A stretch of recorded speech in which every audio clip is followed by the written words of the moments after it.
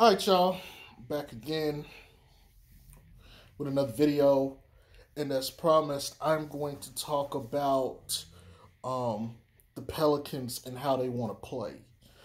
Um, Now, I'm gonna preface this by saying, no, I have not talked to anybody.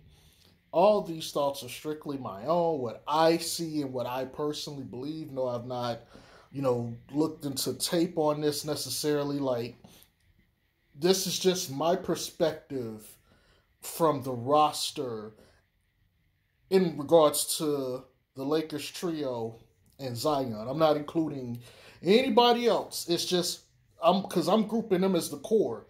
And for those who don't know, I made a video way back saying I included Josh Hart as a part of the core. Um, so strictly from those guys' standpoint of view, more emphasis on the big three. I don't think I need to say who the big three are, but that's kind of the basis or the format for this conversation. So let's start with this. What do they have? Lonzo, Zion, Josh Hart, and Brandon Ingram. The tallest one is BI at 6'9". Maybe if you want to say he's 6'8", fine, but he's 6'9". Next is Zion and Zoe at 6'6", and then Josh Hart at 6'5". So right off the bat, they got a little bit of height in key places, but they're also undersized in other ones. So how do they want to play? They want to play two brands of ball. They want to play tall ball, and they want to play small ball. And there's a third one that is, I don't want to say it's a hidden kind of ball, but it's another kind of ball I'm going to touch on. Maybe in this video, maybe another video, depending on how long it gets. So why do they want to play small ball? Well, if you look at what they have, small ball, they have Zion, who is their power forward / center at 6'6", which, by the way, I don't agree with him at center. Maybe in small ball lineup, sure, but even then, I'm not sure. I think I'd rather have someone maybe 6'9"-ish or something like that playing center. But you got him. You got B.I., who's long and lengthy. I think he's got like a 7-foot wingspan, but he's 6'9". You got Zoe and Hart, who are tall for their positions. Here's the thing. If you're going to play small ball, you're not forfeiting size in the backcourt. You're going to have two guys in your backcourt, and maybe three if you want to include B.I., because B.I. can play some two-guard too, maybe point.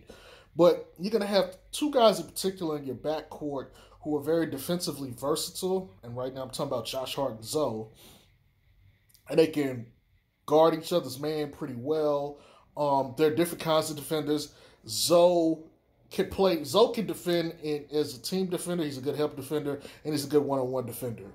I think there was some questions on if he was a good one-on-one defender last year, but he's answered that this year for sure. He's definitely a good one-on-one defender. Josh Hart, I wouldn't necessarily call him a good team defender.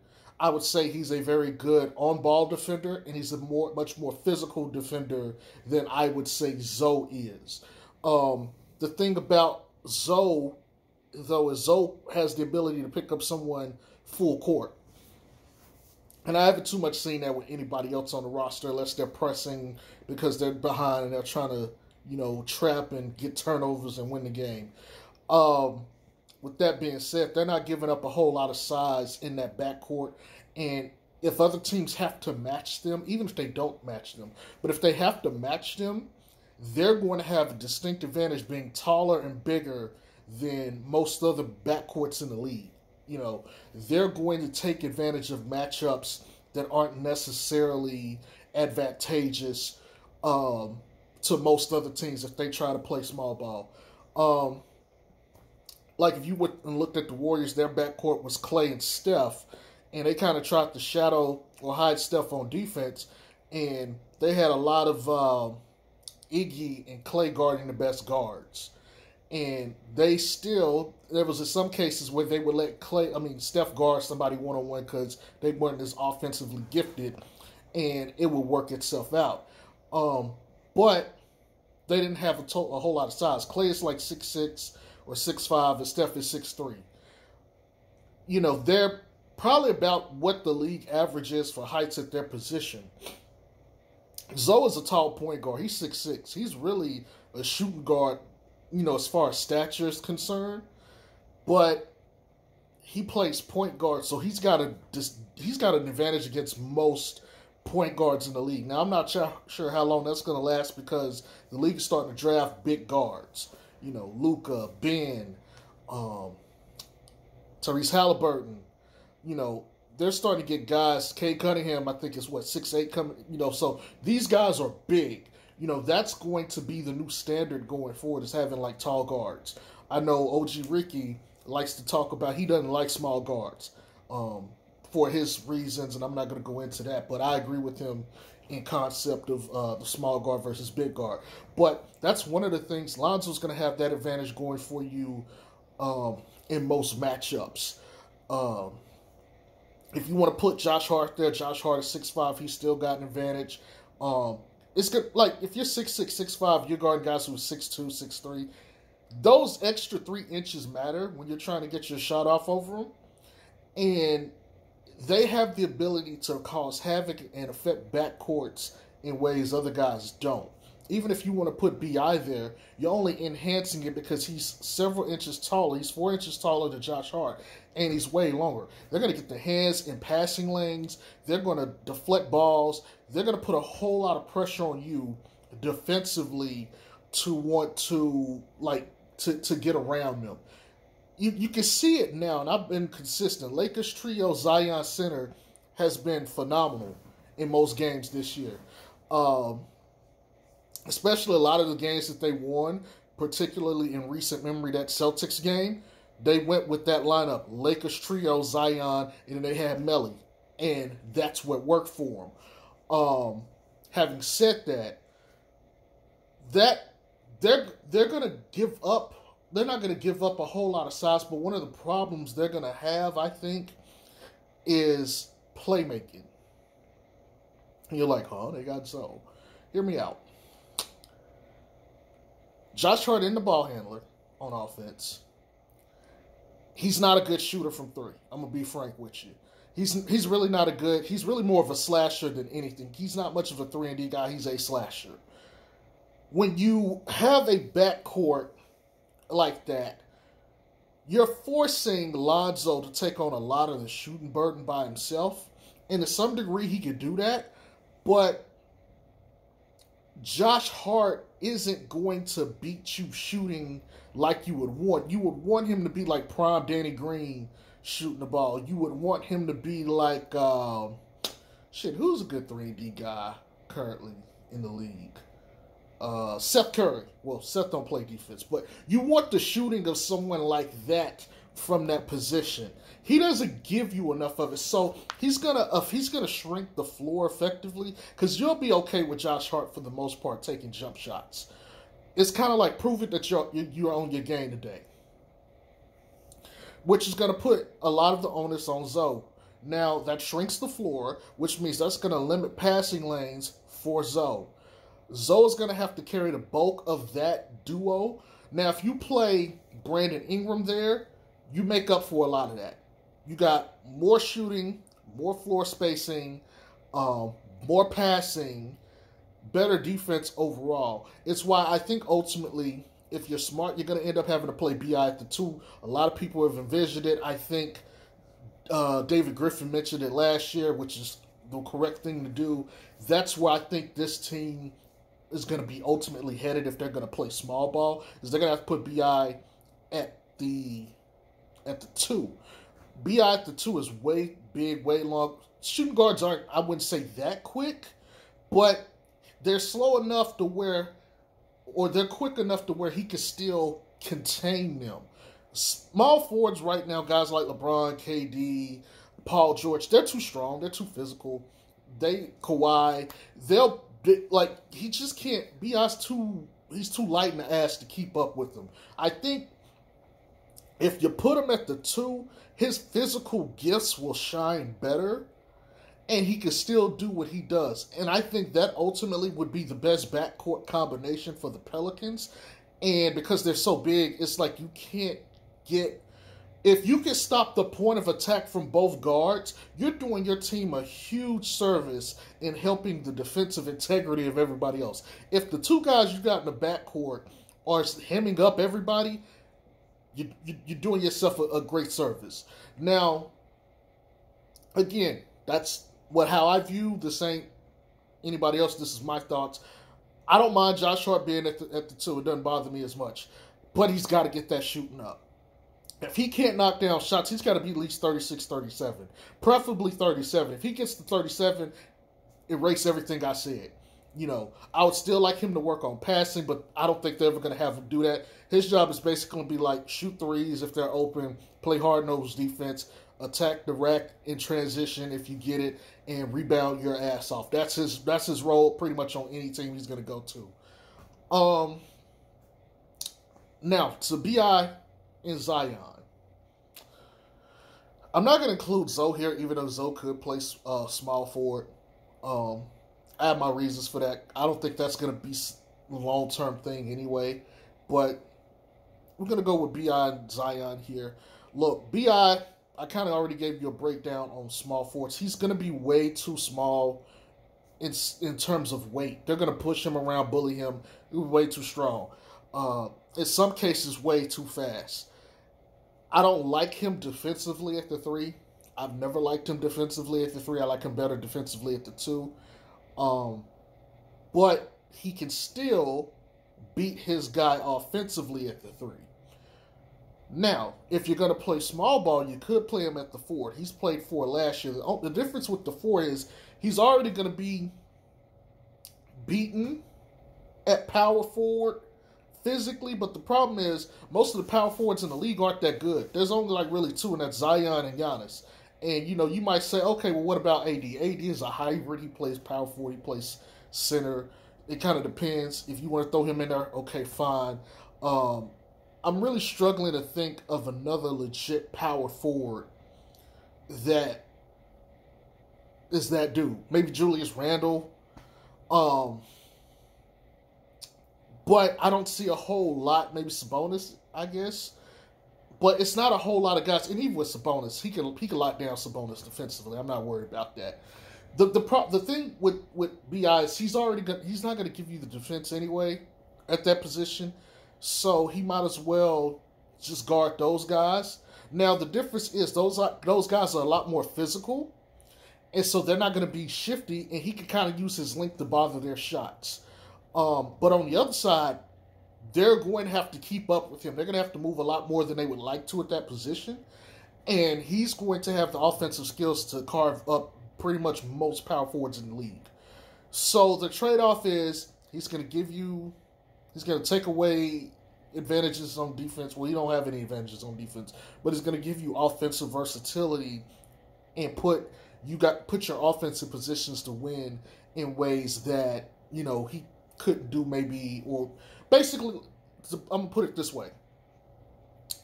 He's going to be bad defensively in either forward spot, so you're not losing much. But at least offensively, he had a better chance of killing power forwards than he do small forwards. Now, here's the other part to that. You got Zion. You can play Zion at the center, which I don't agree with. You can play him at power forward, which is better. Or you can play him at small forward, power forward, small forward. The problem is, no matter where you put Zion, he's going to struggle defensively against most of the league. He's not going to be fast enough to keep up with small forwards, and some of the power forwards are a little too fast for him too. And they're taller.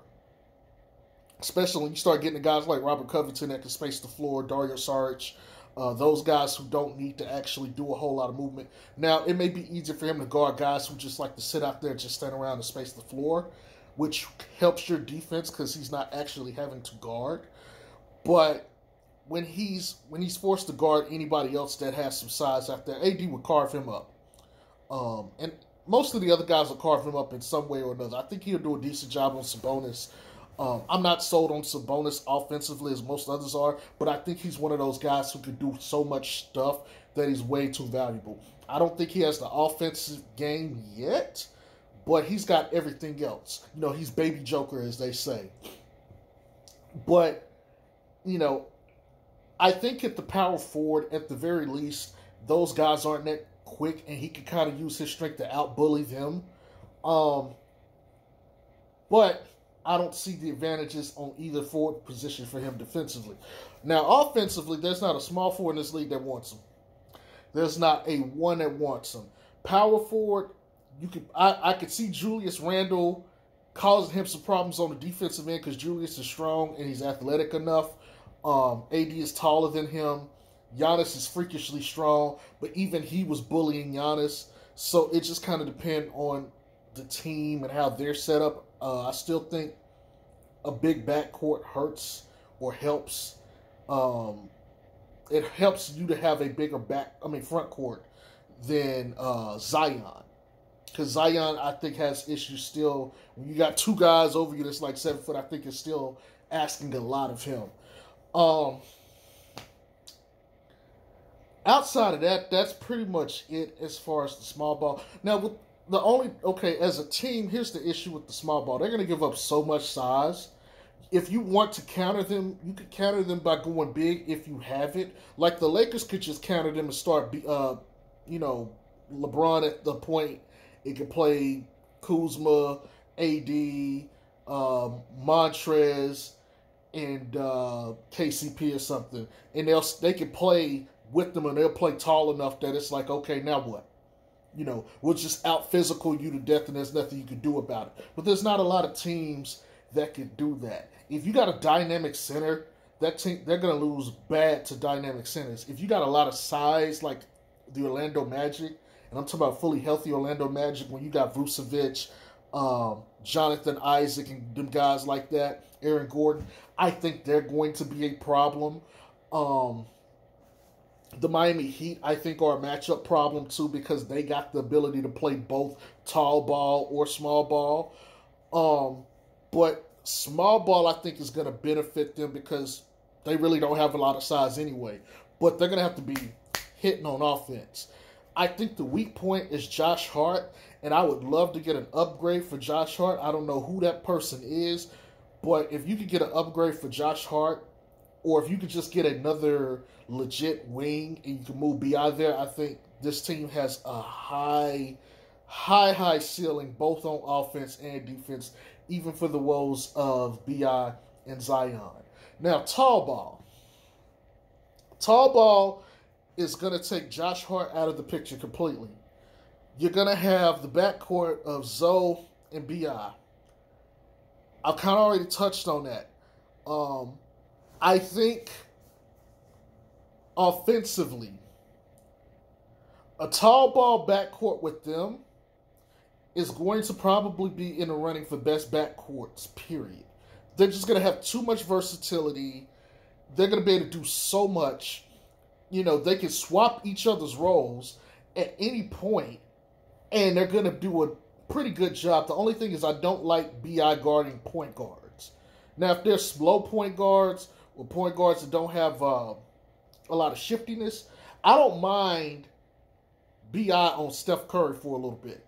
Because Steph Curry, he's to me, he's not super fast. He's shifty. But when you're shifty, he can get a hand on Steph. Steph is 6'3", he's 6'9". That's 6 additional inches to help, deflect balls, get a hand in the shot, contest jump shots. I think it works better for him if he's going against like older guards, slow guards, stuff like that. But against some of these younger guys, like I would never want him on De'Aaron Fox or any of these other guys that's coming out that's like extremely athletic and can attack and are cutters.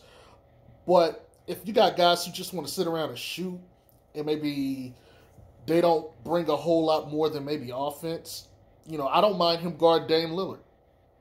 Even if Dame Lillard tries to hit a step back, I think he's got enough range to contest very well. So I don't mind, if he gets switched on one of those guys. But some of these other guys who are way more athletic and shifty, nah. But overall, I think it's better for them in the future because who's going to compete with them in size back there? Philly got Ben Simmons, who is a direct counter to the small ball lineup, but then he's got Seth Curry. And I don't mind just leaving B.I. on Seth the entire game. I think he can guard him. Now, there's not going to be an answer for Ben Simmons, which is why he's going to be a complete counter, but you're only going to see them how often? You know what I'm saying? There's not too many other guys in the league. You know, even with like Luka, Luka's not one of them athletic guys, so I don't mind B.I. on him, but Luka can get physical with him, and I'm not sure if B.I. can outmuscle Luka. I'm not sure if he's going to be willing to be physical with him all game. That's my only concern. Lonzo will play him tight. He'll play him smart. He'll take away his space. I trust Lonzo more, even though he got carved up recently. But I would still think I'd be okay with B.I. If B.I. took that matchup, I think I'd be okay. Even though I guess you can call Luka a small forward like LeBron, but you got to play the position or the person at the position.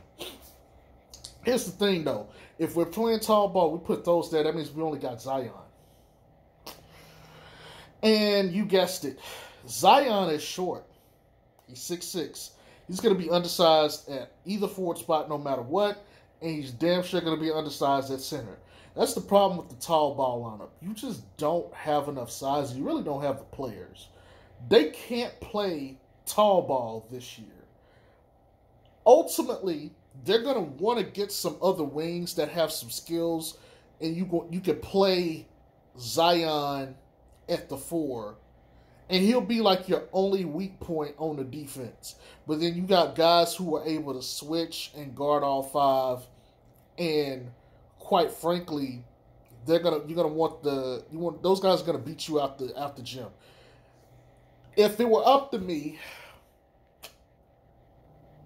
I would want guys like Jonathan Isaac, who's 6'9", 6'10", who can play both positions. I'm not saying go get Jonathan Isaac because they're not going to let him go. Jonathan Isaac is like who they're building around. But I would want guys like Jonathan Isaac. One, he could guard pretty much every position on the court. But in particular, he can fill in whatever Zion can't do. If he guards the small forwards, which is technically his position, he's really oversized, which is what you want with tall ball. You want so much size that you can't. Basically, you're trying to beat backcourts. You're trying to beat smaller backcourts in submission. And you want to force teams to have to go slow and big to fight you, which is where you're going to kill them by just beating them up with speed anyway. If you get someone, I'm just using these guys to give you a frame of reference of what I'm talking about. You get a Jonathan Isaac that's 6'10", and he's got to guard Paul George. You know, that he's got like 2 or 3 inches on PG.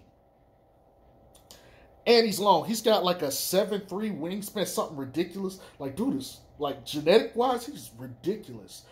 You want something like that. You want to be able to take away as many options as possible. But if you ever find a small forward that isn't that good and you want to stick Zion on him, maybe he's a floor spacer, cool. Now you can go put Jonathan Isaac on the power forward. And, you know, that matchup isn't bad. Jonathan Isaac can guard all 5. You know, or you might want a guy like Bam Adebayo at center. And I know there's not a bunch of Bams. Athletic and all this, but Bam is 6'9". Bam is actually undersized. But Bam is capable of guarding all 5. The only thing I hate about Bam on defense is his 6'9" shows up against like the marquee centers. Joker, Embiid, anybody else who's a big-time center, like actually can score or can, you know, can run an offense through, they're going to be a problem for Bam. And that's where you're going to want your guy to be like a 7'1", 7'2", 7'3". You know, maybe play Jackson Hayes there if Jackson Hayes gets his act together. But, you know, if you're going to play this tall ball thing, think about this lineup, though. You got 6'6" Zoe, 6'9" B.I. You got Zion, who's 6'6", so that's going to be your weak point on defense. You can't hide him or cover for him. You just have to find somebody out there that he can deal with and try to play and tell him, look, man, you got to play ball denial. That's your game on defense, ball denial. Do not let them get the ball so you don't have to defend them. Defend them before they get the ball. Get you a guy like Jonathan Isaac, 6'10", who could or 6'9", something. They got to be able to guard basically 2 through 4. If they guard 2 through 4, you're good. You're good. And in that way, you can play off of whatever you need. If you got to switch for whatever reason, that guy can cover and can guard whoever. You need that guy to be able to space the floor. It needs to be able to guard 2 through 4. And then finally, your center, you prefer him to be someone around 7 foot, 7'3", legit, so that you have an actual advantage on the court and you're actually physically dominating teams. And you kind of want them, because I didn't talk about skill set. With the center, I want them to be an old school center like Jahlil Okafor, if I'm being honest. Would I want Jahlil on defense? Absolutely not. But I want someone who I could just dump the ball into and we can get the switch and the pick and roll, which is everybody clear out, give it to them and let them beat them up all game. And then you got to force the defense to play up to you. So they either got to get off their guards or they're going to have to try to pre-switch the switch, and you can take advantage of that in different other ways. You can exploit that, various different ways. Now, tall ball team, here's the thing.